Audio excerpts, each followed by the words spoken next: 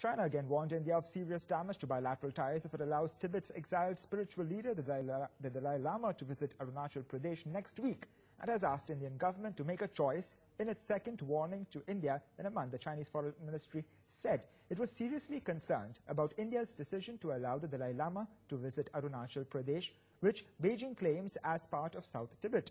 In a statement by Lu Kang, spokesperson for the Chinese ministry, said, and I quote, "We are seriously concerned about the news on the eastern section of the China-India border.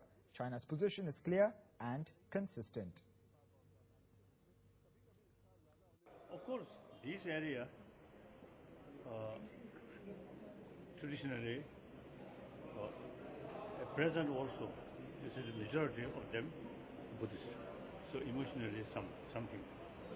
So I'm very happy, as I think everybody knows, since 2011, I totally retired from political responsibility.